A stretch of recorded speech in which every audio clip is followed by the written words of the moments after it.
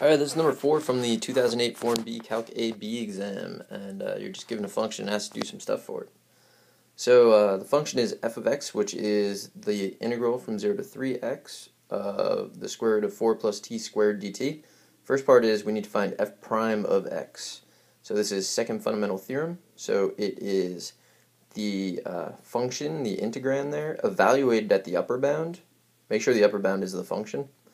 And then times the derivative of the upper bound, so times 3 in this case. And I will simplify this. So 4 plus 9x squared. So 3 square root of 4 plus 9x squared. Alright, next part. We are told that g of x is f of sine of x. And we're asked to find g prime. So g prime is going to be f prime of the inner function, which is sine of x, times the derivative of the inner function. So the derivative of sine is cosine. And then we just found f prime, so let's substitute in. So we get this, and that is g prime.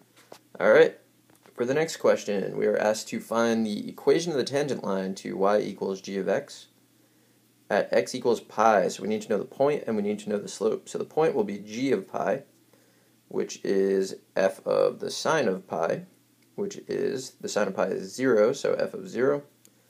And that means that we're really doing this integral. And then we know the integral from 0 to 0 of anything is just going to be 0.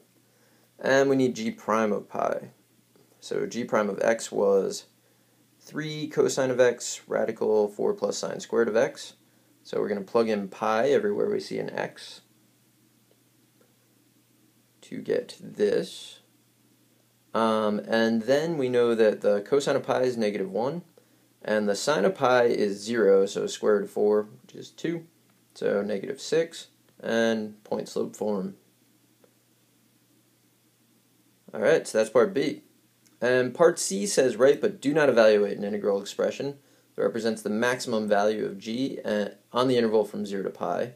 So we're looking for the maximum of g on 0 to pi, and we have to justify it. So we're going to look at the derivative on the interval from 0 to pi. So if the derivative equals 0, that means that cosine must be equal to 0, because radical 4 plus sine of x never equals 0, and it's always positive. So cosine equals 0, but that only happens at pi over 2 on this interval.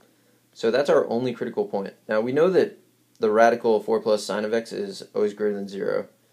And if you look at a quick graph of cosine, you can see that cosine is positive to the left of pi over 2 and negative after pi over 2. So let's justify our answer. So g of x has one critical point on the interval from 0 to pi, and at that critical point g prime changes from positive to negative. So that means that that point, x equals pi over 2, is the absolute maximum of g of x on the interval.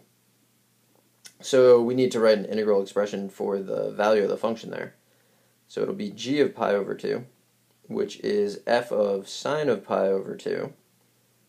And I know the sine of pi over 2 is 1. And once I know that, I can just plug into the original function I was given. So the integral from 0 to 3 of the square root of 1 plus 4t squared dt. And that's the entire question. I hope you found this helpful. Good luck.